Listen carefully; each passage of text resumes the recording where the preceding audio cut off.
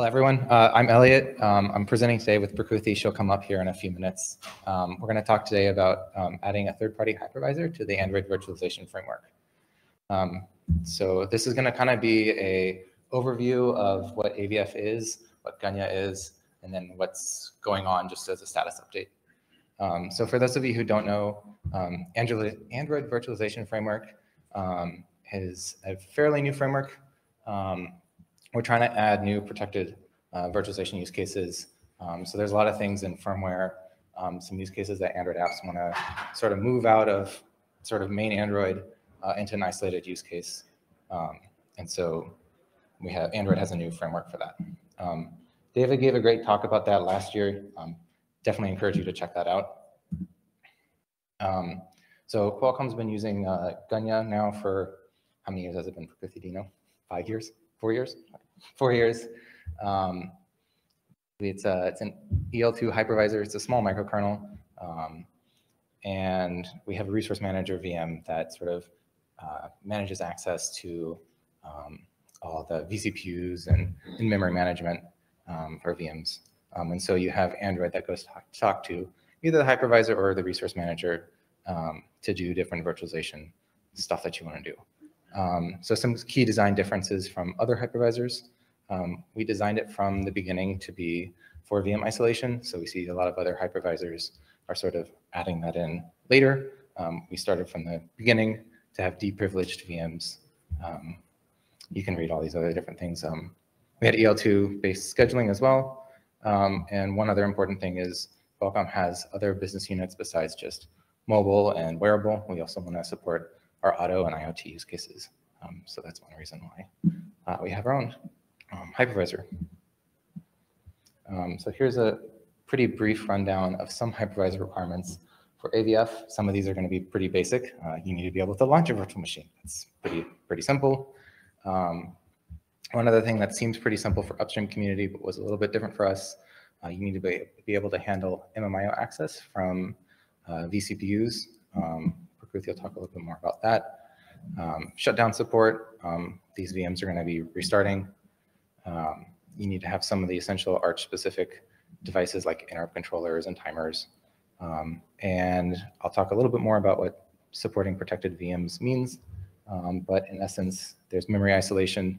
You need to make sure that the VM is what you think it is, and that somebody else can say, yeah, what that VM did is the right VM that did that. So attesting that you were loaded by the right person. So a little bit about protected memory isolation. So there's a lot of memory that these VMs use that we don't want Android to be able to access. So this memory gets lint from the VM.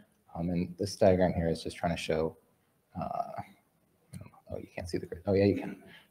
So just different scattered memories, regions get mapped into the guest memory and are no longer accessible to the host. And there's a mix and match of that memory. There's some memory that is shared with the host for things like VirtIO buffers. So some additions we had to do to AVF to support Gunyah. So there's two primary components that live in user space and kernel. So the user space component is called CrosVM. That's the virtual machine manager.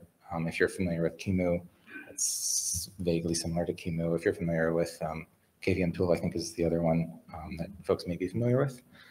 So we need to add a new hypervisor crate for Gunyah to use our Gunyah driver that lives in Linux. In Linux, we've been trying to upstream all of our changes to kernel.org first. Those patches are still very much work in progress, but we're treating that as kind of our top priority. And this driver abstracts all the communication to Gunyah. Yeah.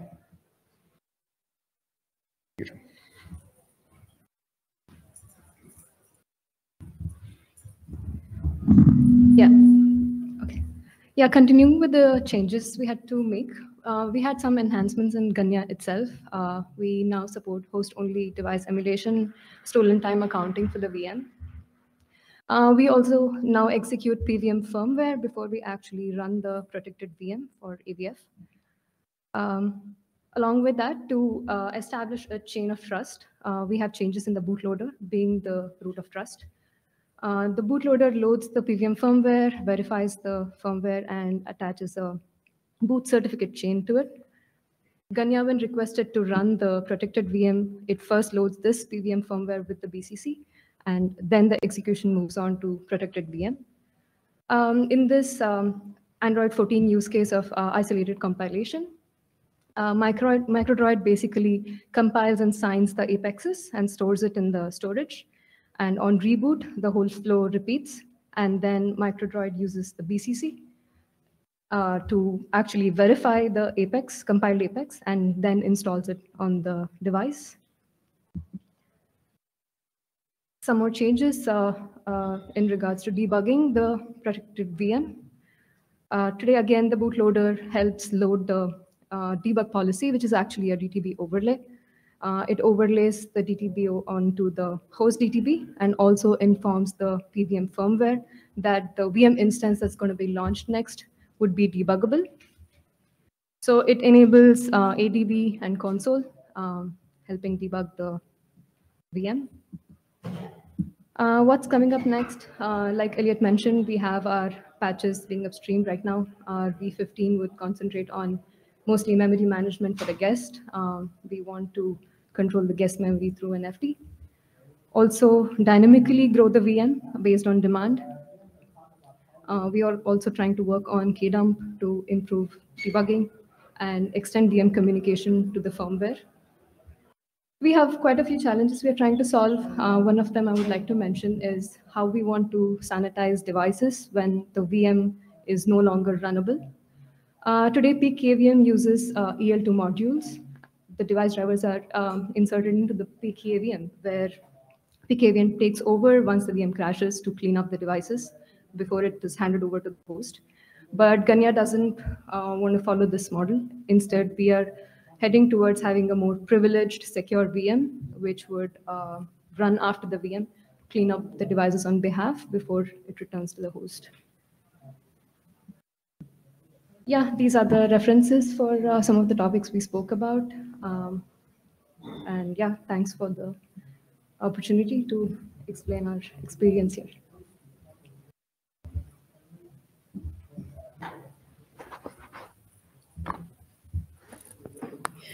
Making us into football stars.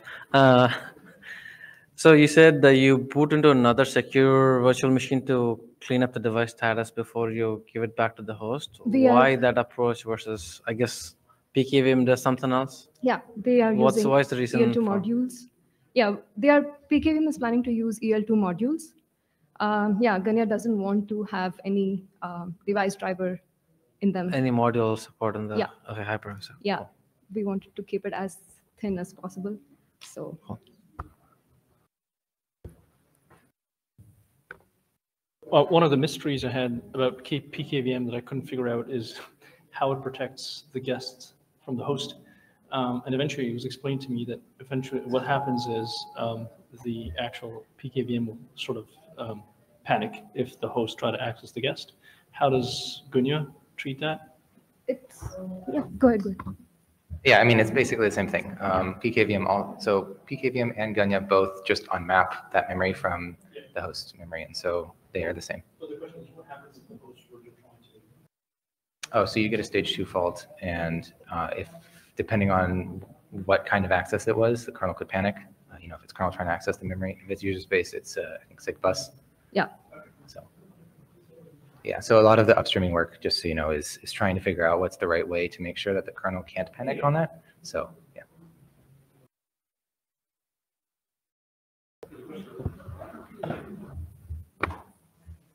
Are there any limitations in PKVM that necessitate building this on top of Gunyah for Qualcomm?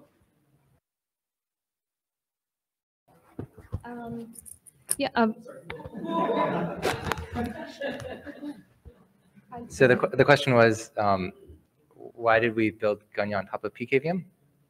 Why building AVI support on top of Gunyah as opposed to just switching to PKVM? Right. Yeah. So I guess from our perspective, we want to try and support one hypervisor and not more than one. So we've been doing Gunyah for 4 years, which is longer than PKVM has existed. We have a few different other use cases that we want to try and support that AVF doesn't want to really care about, which I think is fine. Yeah, we actually already support QCVMs, or we have been supporting for the past 4 years.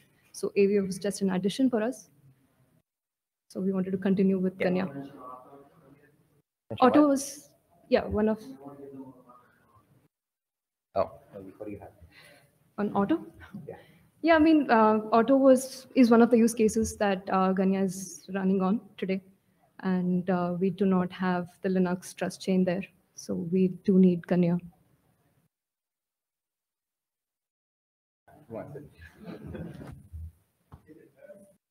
Yeah, you mentioned the EL2 scheduling. I'm curious to find out more about that and the complexity of having the scheduling code at EL2.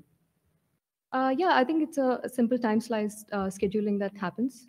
These are mostly for critical VMs, which need to exist and run irrespective of how the host is, how much pressure the host is handling. So yeah, we have some use cases we are running today, which schedules in EL2. Yeah, but it's just a simple time-sliced scheduler. My question was quite similar. I mean, with PKVM, they use the kernel scheduler to schedule everything. And for you, because you're completely out of the kernel, which kind of scheduling and how do you handle all this task placement, frequency scaling, which is quite, I mean, complex.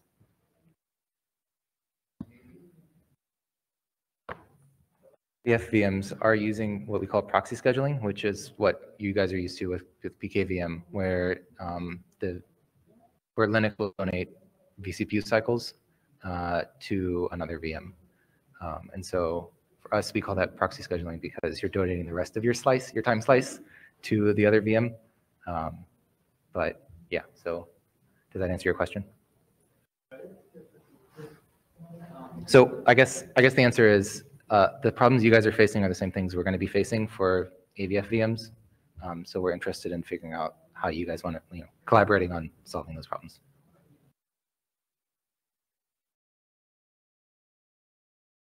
I'm kind of confused. Wouldn't you still need proper scaling inside the VM, whether it's Gunyah or PKVM? That's like, I don't understand how you're saying you wouldn't run into the problems. And then the other part of the question is just for my understanding. We're saying in Gunyah, a VM can forcefully steal CPU from the host. Gunyah would schedule the VM. Yeah. Yeah, but like without the host giving up, you're like, okay. Right, yeah. So yeah, those two questions. I guess the first question, why, you would have the same problems. Why do you say you wouldn't? Yeah, we would have the same problem, is what he said. Yeah. Okay. Yeah. Yeah, I think we are almost done.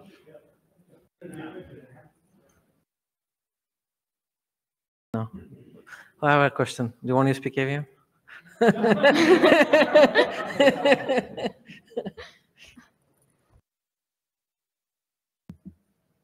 Thank you.